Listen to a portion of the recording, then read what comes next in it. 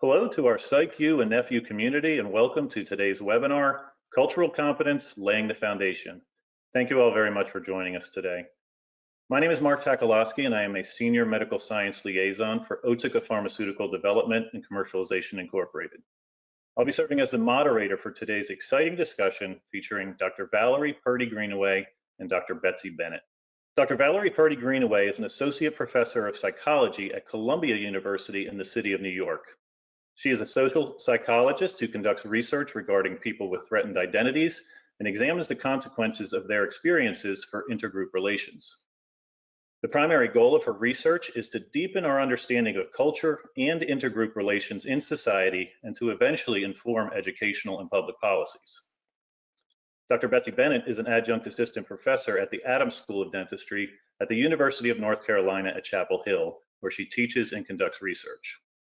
She is also a clinical health psychologist who develops content and interventions in the healthcare space that are designed to help patients and healthcare providers navigate difficult conversations and situations. Over the next hour, Dr. Purdie-Greenaway and Dr. Bennett will discuss the origins, components, and importance of cultural competence and its role in healthcare. This presentation is sponsored by Otsuka and Lundbeck.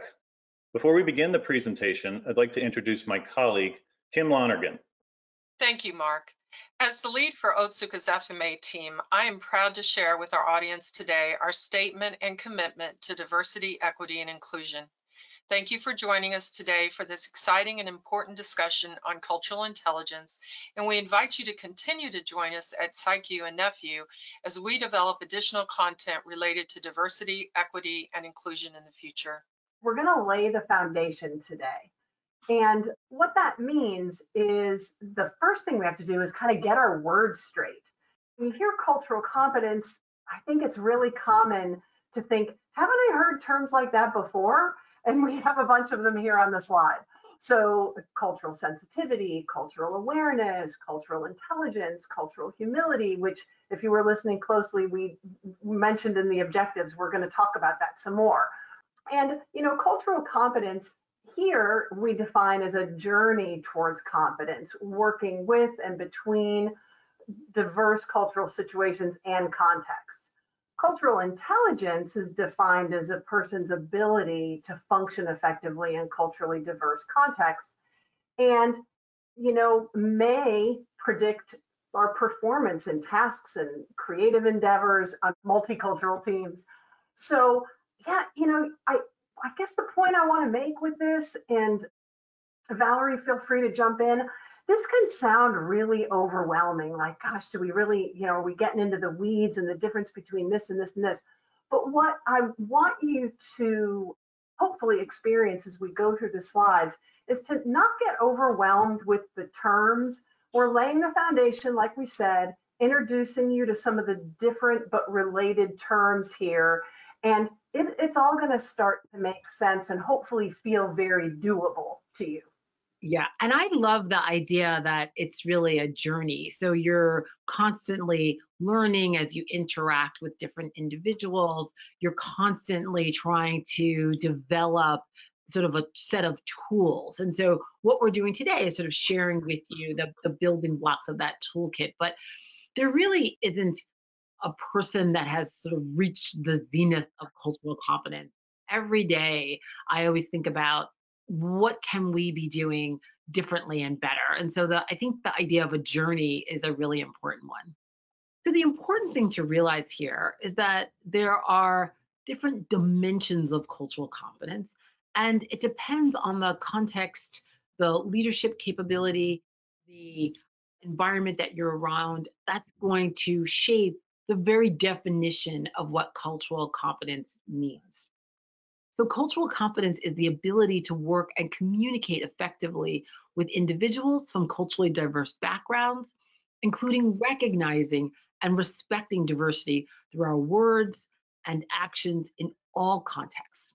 So what are some of the examples of this? So in the example in the business setting, that can include cultural intelligence. It can include intercultural communication competence, which just simply means being able to understand different cultures and being able to engage in deep, thoughtful communication.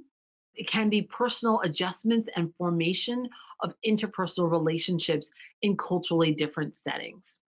But also in the context of healthcare, it can mean something slightly different, particularly when you're working with patients. And I'm sure Dr. Bennett will have more to say about this. That's the ability to make accurate physical assessments and collect health data from culturally diverse patients. And it also is the use of cultural competence to improve patient quality care, satisfaction, and treatment adherence. Back to Valerie's point about that sort of second piece of that last slide, how does cultural competence sort of pull through in a healthcare context? And, really what we're talking about is being able to interact skillfully with patients who are different from ourselves. And then having that confidence that that skill can lead to more positive provider-patient interactions. And so that's a really important sort of link because, we're going to talk a little bit later about the sort of natural curiosity that we all have that's part of our openness as human beings, and to really lean on that to help us become more skilled in interacting with patients who are different from ourselves, but also just knowing that, wow, that natural curiosity that makes me want to know more about someone who's different from myself, that can actually make me a better provider and improve outcomes for my patient. And it's kind of a win for everybody. And, you see a little banner on the bottom there that there is some recognition now across the country where some states are even requiring some cultural competence knowledge among their healthcare providers. Well, as we sort of start a deeper dive, I think it's important to think about this idea that it's been well recognized and that it's critical to the provision of healthcare. So this is really the idea to help us just understand exactly why is it important? Why are we really digging in and leaning into cultural competence right now? Well, one, we know that it has the potential to reduce health disparities. In almost virtually every society, there are members of majority groups, there are members of minority groups, and along almost every dimension from race, ethnicity, religion, sexual orientation, gender, there are various different disparities. And the idea is that we can look at it at a population level, but we can also look at it at a sort of more individual level, whether it's in our clinics and in our hospitals. And one thing that we know is that higher levels of cultural competence tend to be associated with reducing health disparities. So if you want to start to see closes in those gaps, whether it's in your clinic, whether it's in a hospital, whether it's in other healthcare settings, one thing you might want to think about is the degree of cultural competence of everyone in that environment. So that's one reason why it's important. The second is fostering cross-cultural communication. And what this means is that oftentimes when we think of cultural competence, healthcare providers say, well, I have to learn another language now. I might have to learn another language from another country. I might have to sort of pick up Rosetta Stone. That's not what we mean here. What we mean here is you're able to foster sort of communication. It could be nonverbal communication. You could be working with an interpreter. But what it does is that it fosters communication across different groups. And one of the things that we know is there's lots of research on same race, same ethnicity, same religion, same gender providers.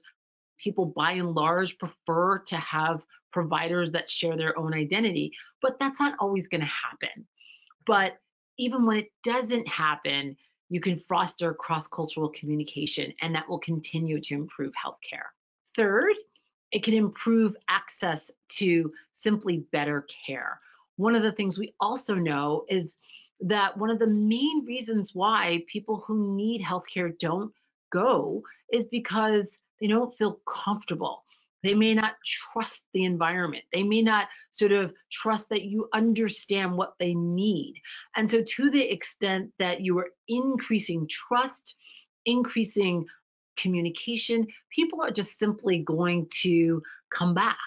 And that's really what you need people to do, particularly in the context of health, right? Is we want to be able to increase compliance. We want to be able to get people returning, coming to appointments on time, volunteering. We want people absorbing health information in our society. And all of that ultimately means better care. So it's another reason why cultural competence is important.